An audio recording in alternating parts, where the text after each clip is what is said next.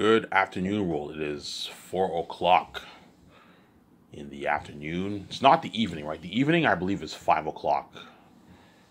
5 o'clock plus. The afternoon is 1 to 4, right? So good afternoon, world. It's Ivan Amir. It's going to be another very interesting video. If you hear a noise, there's renovations going on in the house. They're renovating they're fixing up they're changing the wood tiles upstairs. So there's renovation going on in the house. There's been a lot of renovation going on in this house the past couple of years. My step family, they re-renovated the kitchen. They bought a new fridge, new stove, renovated new microwave. You know what I'm saying? I know why they're re-renovating the house, because they know I'm soon going to leave this house. And so they want to renovate so they can sell it for more money, obviously, when I leave the house, obviously. Isn't it good? Like, I don't know, 2.5 years, I'll be out of the house. I don't know, late 2024, I'll be, towards the end of 2024, I'll be out of the house. And once I leave the house, they're going to sell this house, obviously. And they want to make more money, sell it for more money, make some nice profit. Hence why they're renovating it. That way they can build up the net worth of the house, obviously. That's why they're renovating the house like crazy, obviously. Because they know I'm soon going to leave this house. Right? As them living in this house is an act, obviously. As they're the gatekeepers, they shouldn't be living in this middle house neighborhood. They should be living, yeah. My step families, they obviously own multiple houses. They probably own a few houses in Ottawa. They probably own a few houses around the world. Hotels, condos, houses. They probably own a lot of that around the world. Because they're fucking loaded, obviously. They're rich people. Hence why they're what? They're what? They're renovating the house like crazy these past couple of years. Because they know I'm soon gonna get out of this house. Once I pay this fee, I'm gonna get out of this house. I'm gonna place my person on Lulu, and they'll wait until let's wait till Ivan gets his check. And once Ivan gets his check, Ivan can get out of the house. He can finally live his life. Yeah, man. I can live my life. I'm free. I can see my wife, obviously. And I'll finally know what it's like to be responsible paying my own bills, man. Because I'm going to be a billionaire, I don't have to worry about paying bills. You see what I'm saying? Everything is easy. Everything is easy for me, obviously. Whereas all you average people have to budget, obviously. You have to be responsible and budget to pay your bills. So, but most average people, they have at least a couple $100 to themselves after they pay their bills. After each paycheck, they all have a couple $100 to themselves after they pay their bills. So their gas, their food. If you live on your own, it's not that bad, because like you don't have to pay that much money for food. You spend $200 on food, that's more than $150, $180, $200 on food is more than enough for one person. Because one person, you only need to buy like cereal, milk, some juice. Maybe some, like spaghetti and sauce, and like hot dogs, and like box of Pogos, some eggs, bread, and like bacon, and some Coke and some beer. You're good. Cost you $200. You can easily afford it if it's one person. It's only if you have a family. It's a lot of money. You have to feed your kids and all that stuff, right? Yeah, but if you live on your own, you can easily. Most people who live on their own have quite a good most average people have like a couple $100 themselves after they pay their bills. At least $300 plus for themselves, which is pretty good. You have $300 for yourself after you pay your bills. That's nice. You can do good things for $300. There's some people who blow the rest of their money. There's some people who save some of their money, obviously. So if you have $400 for yourself after you pay your bills, some people might put like, I don't know, $200 in their savings and $200 for them to spend. For the week, whatever it is. They use that money for the bar. After you bought your food and your beer and all, after you bought your food and everything, they use that money to go out to a restaurant, see a movie, go to the bar, hang out with some friends and do stuff. You see what I'm saying? Huh? Whereas Ivan Amir doesn't have to worry about bills. I don't have to worry about bills when I'm getting, because I'm going to be a billionaire. Hence why I'm not saving my checks. There's no point. I know I'm going to be a billionaire. There's no point of me saving my checks, obviously. Because the doors are locked me in either way, right? It's good to save, obviously. I recommend you guys save your money, obviously. But if you're a billionaire, you don't have to worry about that stuff. Like, if you're a billionaire, you don't have to have a savings account. Because you're a fucking billionaire. Everything is pocket change to you guys. to the billionaires.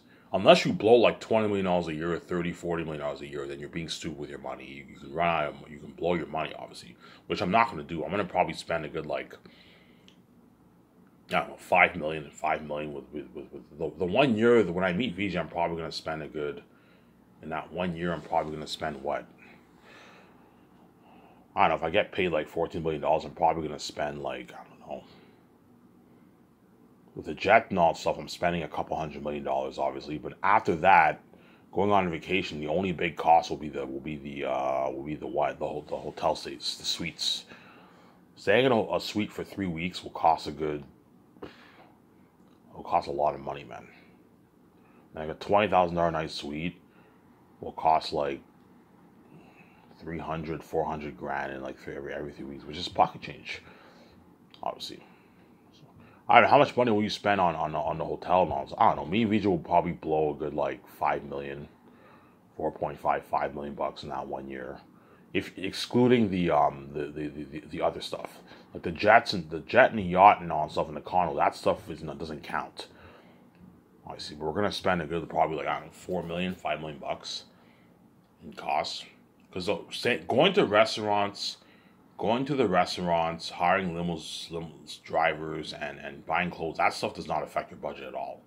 Clothes only costs us like 70 grand, 100 grand. The big cost is like the jet. The 2 jets are going to cost me and VJ like $100 million.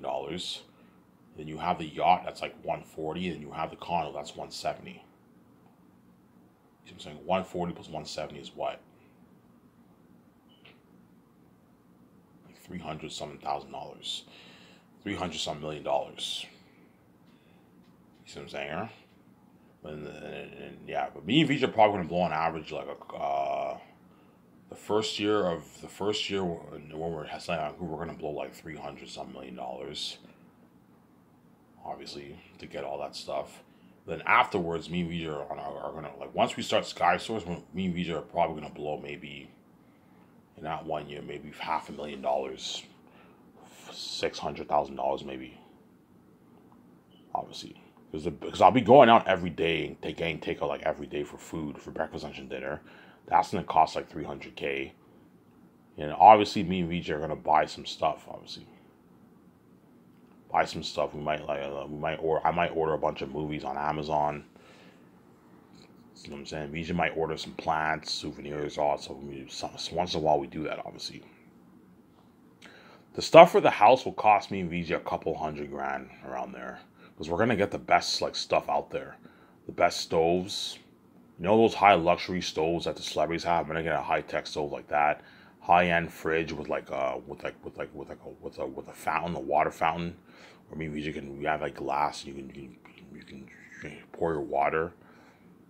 Yeah, high end laundry machine. Like I'm saying, I'm gonna get like probably like a $10,000 fridge, like $20,000 stoves, $30,000 stoves, high end stoves. Yeah, man.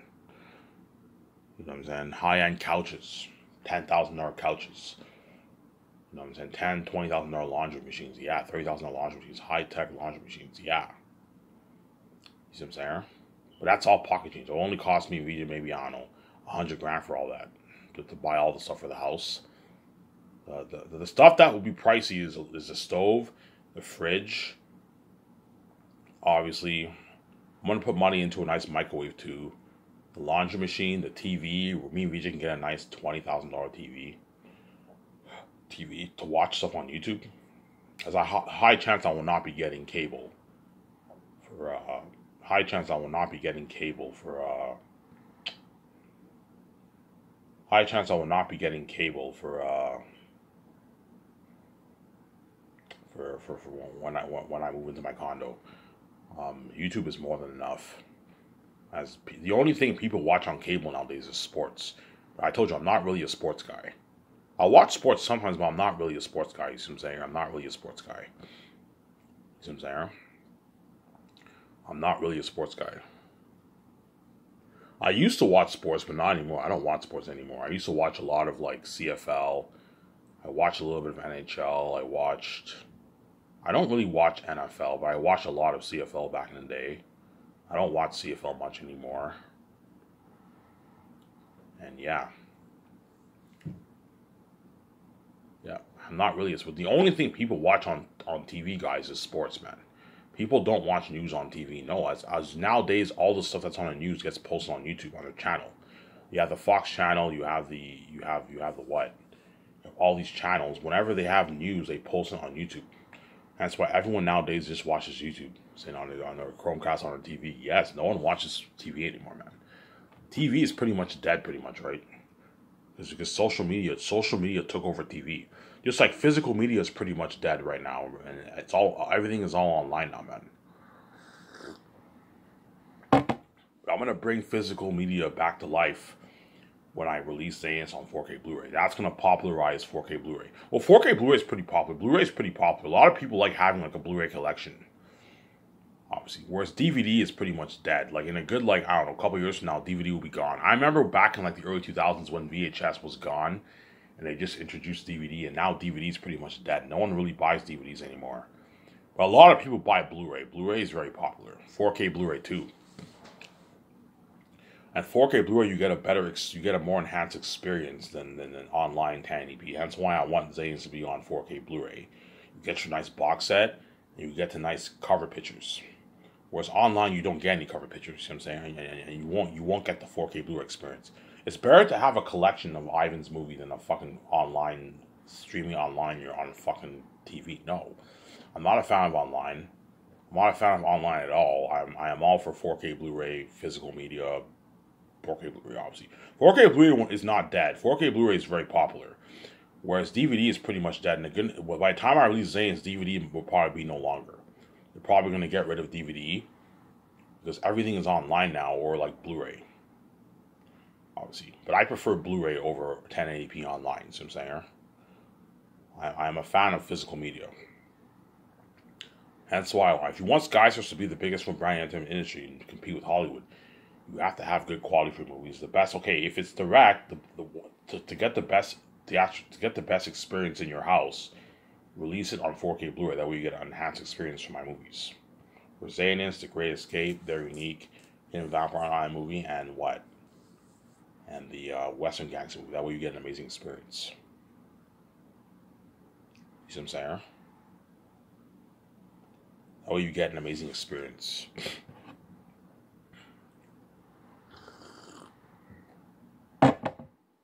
That way you get an amazing experience. You see what I'm saying? Yeah, I'm just saying yes. That way you get an amazing experience.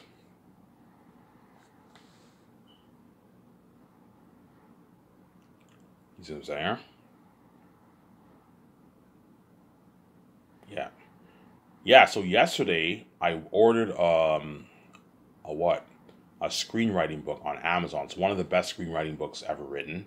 It's by the guy's name is Side something. I went on YouTube and I gave the best screenwriting books for out there. They listed the top 5, and I bought one of those books on Amazon. I bought a used one like for $15. Those $15 was cheap. It was only like $21. I bought the book. It's like a 300-page book, and it's a book about screenwriting. I'm gonna read that book and study it. That way, I can prepare myself. I can prepare myself as a screenwriter for what? I can prepare myself as a screenwriter for what? For my Zayn story, obviously. That way, I'm gonna read the book. That way, by the time I meet VJ and all stuff, I have some idea of how to write a screenplay. I told you, if you can write your own novel, you should be able to write your own screenplay. Because screenplay is also storytelling too. If you understand the 3 acts of storytelling, the beginning, middle, and end, you know what I'm saying? I know how to tell a good story, obviously, but screenwriting is a whole different ballgame. Screenwriting is a lot harder than writing a novel. Because whatever you see on the screen, that's what you write. You write down the details, what happens. You know what I'm saying? You write down the dialogue. It's a lot more difficult to write. Hence why I'm going to study the Fellowship of the Ring script. Because Peter Jackson wrote a masterpiece of a script, obviously, and I'm going to read this book, this Amazon book. It's one of the best screenwriting books out there. I forget what it's called. I'll tell you the name of the book when the book arrives in the mail in a good 5-6 days from now. And I'm going to read that book, obviously. Holy shit, Ivan, you're prepped. Yes. I'm prepped. I'm saying I'm reading the screenwriting book in advance before I even start Sky, so that way I am prepped as a screenwriter, as a co-writer for Zanus. There's nothing worse than I hire Peter Jackson and I don't even know how I want my movie to start. You know what I'm saying? So, you know what I'm saying? Yeah. That's why I want to plan out the 3 volumes with VJ. We take notes. I'm not going to take notes for every scene. No, that's crazy. No, but I'm going to take notes. So we talk the changes that should be made for Zanus. The changes that should be made for Zanus. And the what. And the what. And the details, the added details that should be added in the book. We can take a few notes here and there. Hey, what do you think should be added in some of the scenes? And we take those notes. And VJ will be helping me, and VJ will help me because I saved her ass. Because I saved VJ's ass, VJ will help me. VJ will help me because I saved VJ's ass. You see what I'm saying? VJ will help me because I saved her ass. I saved her fucking ass. You see what I'm saying? I saved her fucking ass.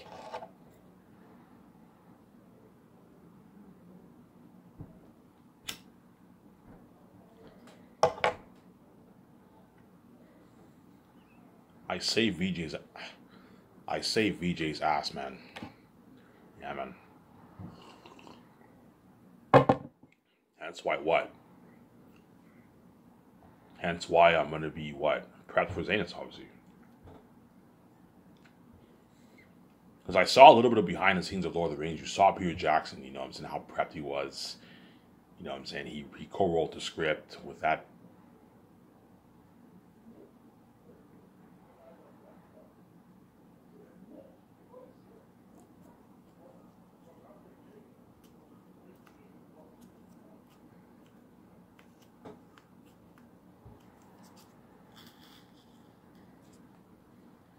Yeah.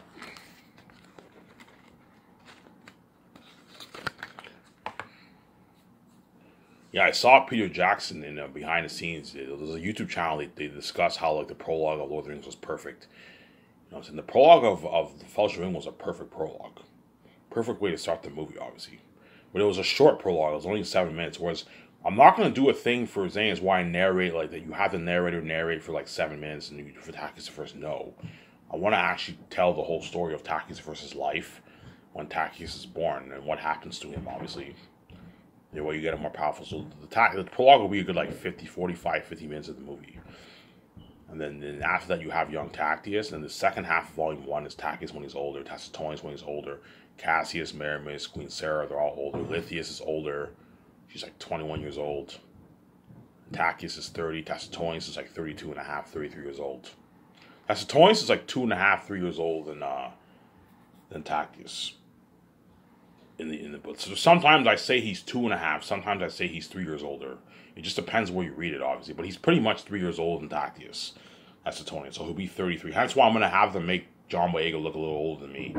I'll have him have like a beard. He has this like beard and he looks like older. He looks older than me, obviously. Whereas me, I do not have a beard in the beginning and halfway through the story. I do not have a beard. Taki starts growing his beard in Volume 3. I won't tell you why. You'll find out why he grows his beard, but that's really kind of masterpiece. But Tactius does not get his beard until Volume 3. Whereas Tacitonius, I'm gonna have him wear John Boyega. I'm gonna have him wear a beard to make him look older for the movie. And then Digimon Su, I won't have him have a beard in the movie, but he'll look older, obviously.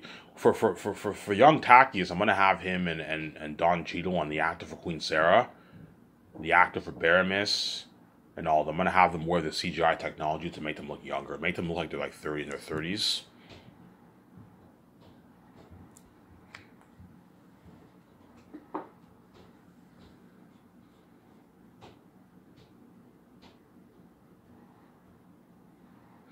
Make it look like they're in their 30s.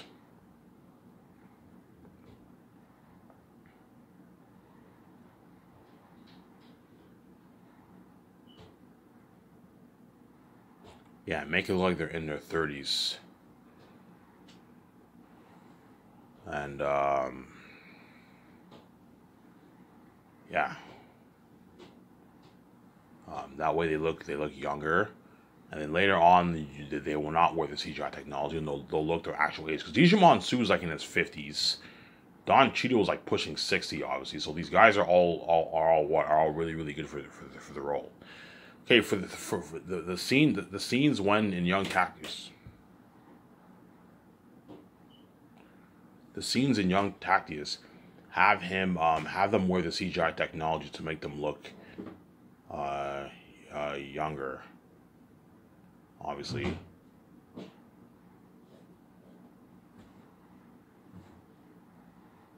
To make them look younger.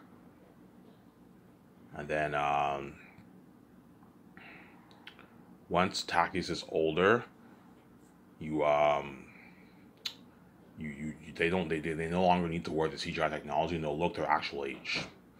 You see what I'm saying? Because I told you, when Takis is older, it's like 22 years later. So Cassius and all of them are in their like 50s. They're in their 50s. Cassius, Maramis, and Baramis and all of them are all older. They're all like older men. They're all in their 50s. Whereas when Takis is a kid, they're like in their 30s. They're like Takis' age when he's older. And so you need to have the CGI technology. I'm not going to have cast a different actor, no. Just have them wear the CGI technology and to make them look younger. For a couple $1,000,000, you can get the CGI technology for the actors. Have them wear it. That way it makes them look younger. Obviously. And then 20 years later, they look their actual age. Obviously, Andy Serkis is going to have to wear the CGI technology too. As well as the actor for Eli and Cornelius. So Cornelius is an older man. Cornelius is like in his 20s when Takis is born. And then later on, when Takis is older, he's like in his 40s. Late 40s, around there. So you need to have the actor for Cornelius, Andy Serkis, and Eli wear the CGI technology too, because Job is in the... Andy Serkis, you're going to see him in the prologue too. He's in like in a couple scenes. You're going to see him. So Andy Serkis will be filming for Volume 1, but like he'll only be in a couple scenes and that's it. He'll be filming the beginning of Volume 1, the prologue. He's in the prologue, obviously. Eli is in the prologue too, and Cornelius is in the prologue too. Hence why you have to have all those guys wear CGI technology to make them look younger. Job is like in his 30s when Takis is born. And there's a scene in Safi's, obviously. Eli is like in his 40s. Obviously. Eli is old. Eli is like in his 60s, man. He's old, man. He's an old dude. Obviously. When Lithia's born, he gets Lithia when he's like in his 40s. He gave me. I don't explain in the book, but when if you follow the timeline, Lithia is born when Eli is like in his early 40s. And Lithia is like 2 years younger than Taki. She's like 28 years old, 29, whatever it is. I don't explain her age, but Lithia is like about 29 years old in the book. She's like a year younger than Taki, is around there, right? And Vijay will play the role of Lithia, obviously. Yeah, so Andy Serkis and what's his name, and actor for Eli and Cornelius, those guys are gonna have to wear the CGI technology too to make them look younger. Because nowadays you can wear CGI technology to make you look younger. And so they're gonna have to wear that to make them look younger for the prologue, obviously. Okay, make Andy Serkis look like he's in his early 30s. Make Eli look like he's in his early 40s. Make Cornelius look like he's in his early 20s.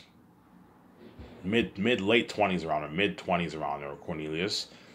And Cassius, Maramis, and Baramis, all of them are in their like early 30s when Takis is born.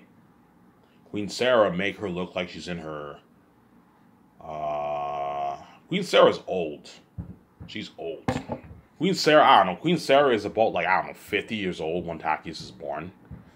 And when Takis is older, she's like in her 70s, whatever it is. She's older. Because Tactius the first is like almost, I don't want to spoil the story. He's old. He's really, really old. They gave birth to Tactius when they were very, very old. They're older people, obviously. You know how in Thor,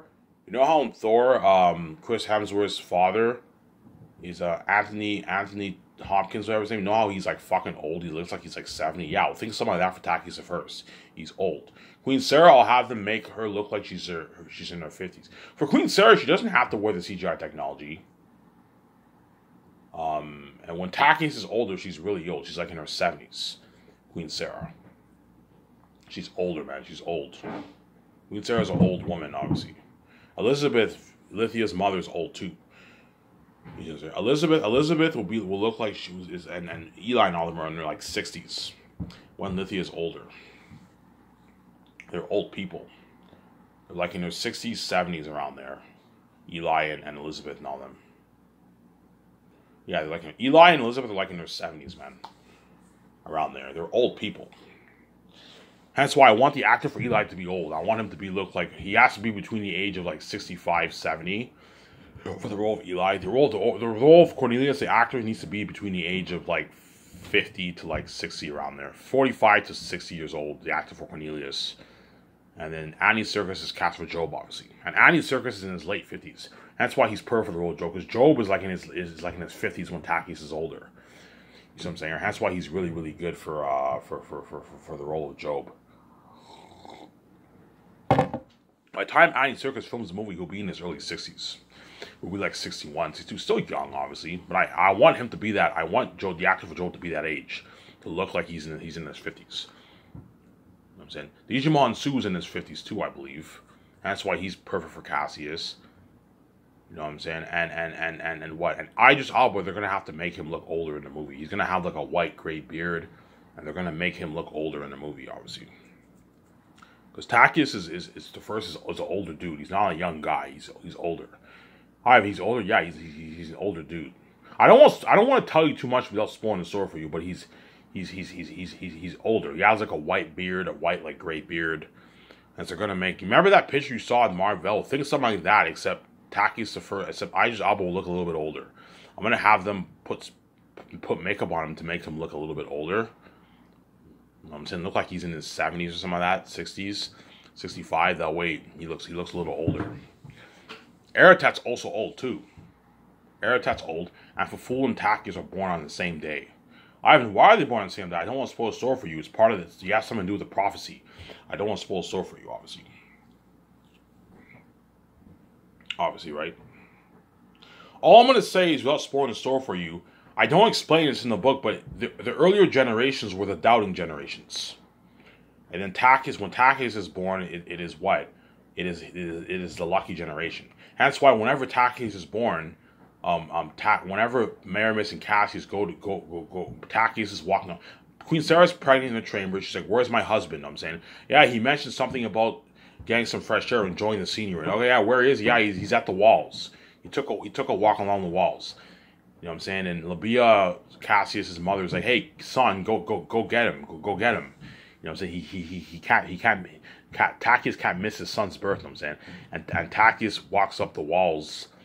And he you know what I'm saying? He you know what I'm saying? He looks ahead. You barely see the south visible, obviously, and you see a demonic face. What's the demonic face? I don't want to spoil the story for you. You know what I'm saying? And there's another face that appears in the sky, staring at Takis the first, and Takis looks up at the sky. Like, it's time. Obviously, that's how creative I am. I don't have to I don't have to explain much in the book, and in that one sentence phrase, you can sum up like a history, like sum up a lot of detail for the story. See what I'm saying?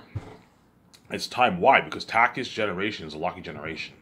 You see what I'm saying? Whereas the other generations were not lucky. Takis, the first generation, was not lucky. The other generations were not lucky, and throughout the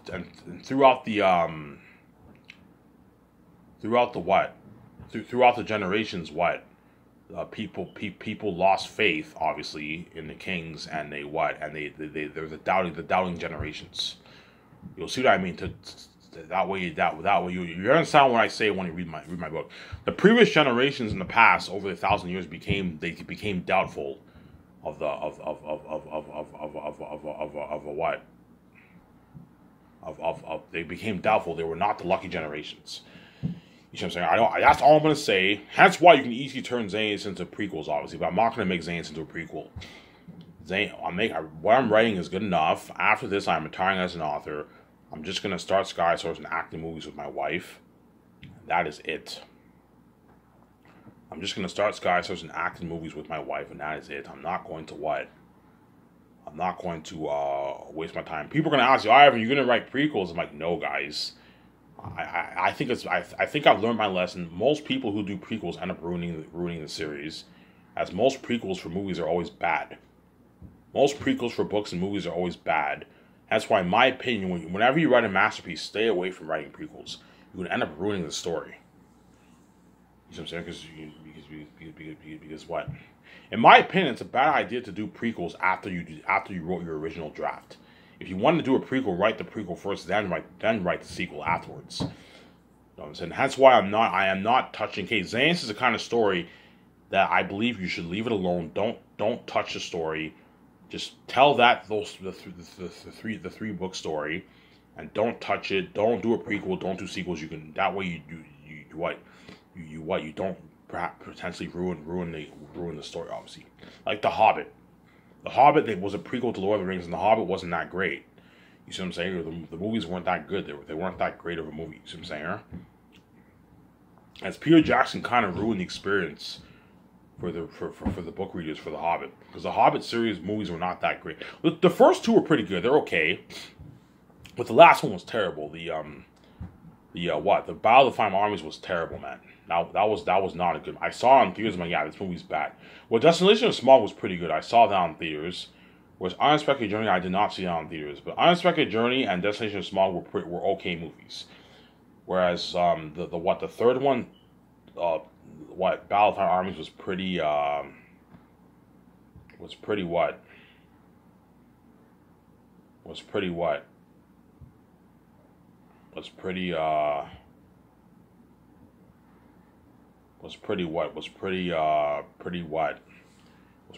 man. The Battle of the Armies, Peter Jackson knows the irony. Yeah, it was bad. Yeah, Battle of the Armies was bad, man. And it was the one thing I didn't like about The Hobbit, it was too much CGI, man. The world looked way too computery, man. It's crazy. Even the elves looked a bit fake. They looked a little bit fake. The elves, the Dwarf King, and all, so they looked all fake. Yeah, because in the war, it looked very computery. Like, that's why I'm not a fan of that full CGI stuff for the war, man. No, man, stay away from that. Keep your world looking natural, like the original Lord of the Rings, like Fellowship of the Ring. Fellowship of the Ring looked very natural, whereas Two Towers and Return of the King, you can tell they start to add in all that silly CGI. You see what I'm saying? Huh? Has no offense, but Return of the King had some messy CGI. It had some pretty bad CGI in Return of the King. That's why it's the worst of the three movies. You see what I'm saying? Huh? The CGI was pretty good, but there was a lot of messy CGI. Hence why Peter Jackson did reach a lot of reaches for Return of the King, because the CGI in that movie was a little messy. Like the City of the Dead, you know what I'm saying? The ships, the people on the ships, that was bad CGI. You know what I'm saying? Pretty bad CGI. Yeah, it had pretty bad CGI. Hence why what? I'm not a fan of full CGI for everything. No, man. Mix it with your practical and physical effects. That way your world looks more natural. I'm going to shut my camera off here.